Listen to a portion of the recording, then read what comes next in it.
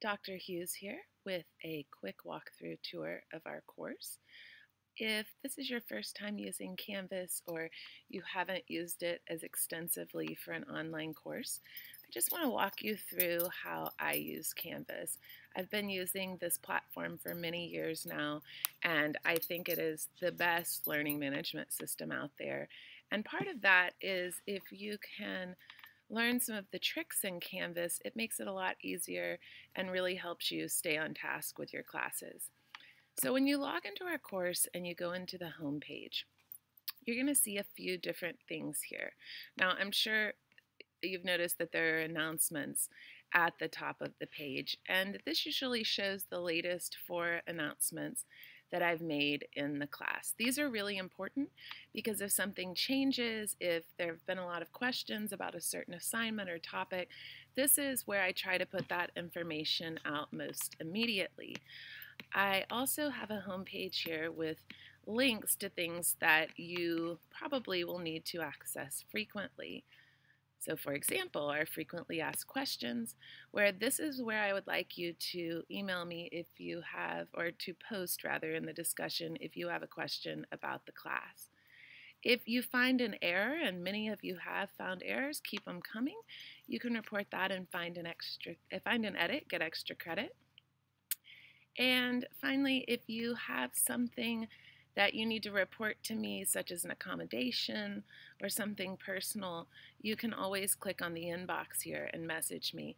I prefer you contact me in these ways rather than my Western Wyoming email, as that gets very full with a lot of administrative tasks, and Canvas messaging is a place where I'm focused solely upon you, my students. So once you've looked over that, you're going to click Start here. And these images were showing yesterday. I'm assuming that's a space issue on my computer. So something else that you will see in here is a to-do list. Many students' first inclination is to click right on the to-do items and jump into them, but that's not actually how I've designed the course. And if you do that, you might encounter problems such as locked assignments because you haven't viewed certain items in the modules. So once you've looked over that, you're going to click Start here. And that is going to take you, as you can see in this tab, to the modules page. Modules are your home base for everything in the course. This is where you should be coming to view work you have to do and also to submit it. So when you first click here, you're going to see a module called Course Information, the Toolbox module. This module has many different video tutorials and information that are commonly asked by students in the course. I recommend that you familiarize yourself with these, watch them at least once, and that way if you're ever having a problem, you can always come back to them and review that information. Now a helpful hint is if you close this little arrow, that will minimize that module so you don't have to scroll through all of that information every time that you come to this page. So how you approach these modules is you're going to click on the first item in each module. And so, for example, this page just tells you that you should be reviewing the Toolbox module and that you click Next to go forward in these modules. You'll then encounter the Frequently Asked Questions page, and you'll follow the directions here to post your first time initially. This lets me know that you're familiar with the Frequently Asked Questions page. Next, you're going to encounter the Frequently Asked Questions page, or find an edit, find an edit, get extra credit page. So with this, you are going to contribute to this page and make sure that you report any questions or errors that you find. Next up, you're going to have the glossophobia lesson plan.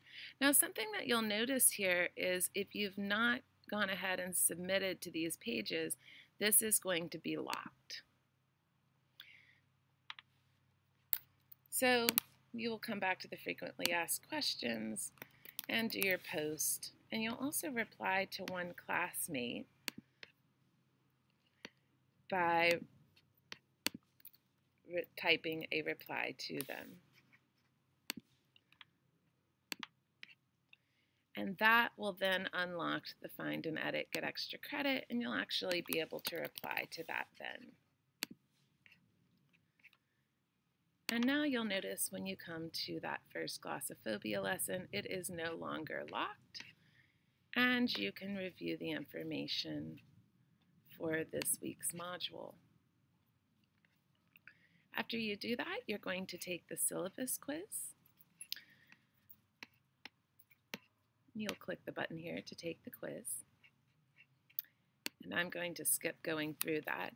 But taking that quiz will then unlock the glossophobia preparation discussion.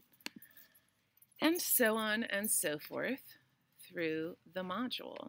You can see that for this week, you are not only submitting to the FAQ and the Find and Edit, but you're taking the syllabus quiz and you're posting the glossophobia preparation discussion and the glossophobia video practice. Once you've submitted to all the items and viewed all the items on this page, the next module will unlock. When you want to look at grades that you have on an assignment, you can come in here and look at grades. I encourage you to click Show All Details because this will unlock any comments or rubric items in the grading system. You can also come through here and type in hypothetical grades once you get assignments going to see what you would earn on a certain assignment and how that would affect your grade. One more note that I wanted to point out to you is when you are submitting assignments, there's an option to submit a private comment with them to me. I always encourage you to do that if something is going on and these are comments just between you and I.